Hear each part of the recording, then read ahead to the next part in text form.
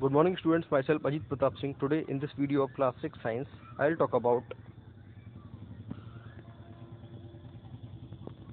living things respond to stimulus. This is also one of the characteristics of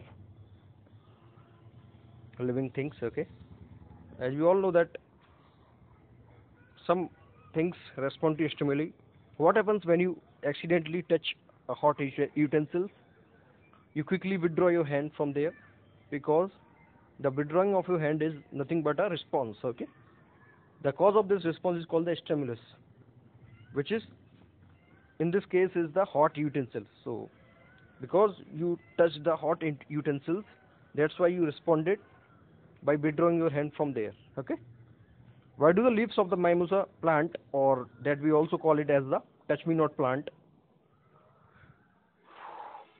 whenever we touch it, the leaves of this plant shrinks automatically, right? Because of its sensitivity.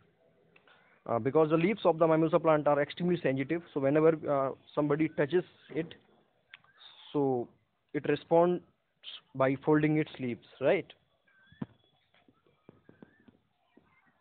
This is how the response of a plant towards the light is done during the photosynthesis process, right? And this is the response of a plant towards gravity.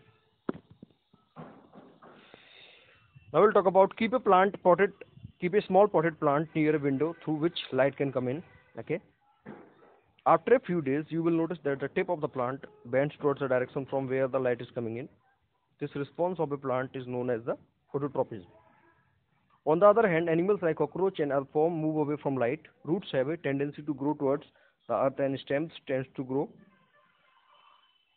against it. The response of roots and stem towards and against the earth is called geotropism. All living organisms show response to stimulus such as temperature, touch, light and sound. Okay students, that's it in this video number 76, right? I believe. So thank you very much for watching this video.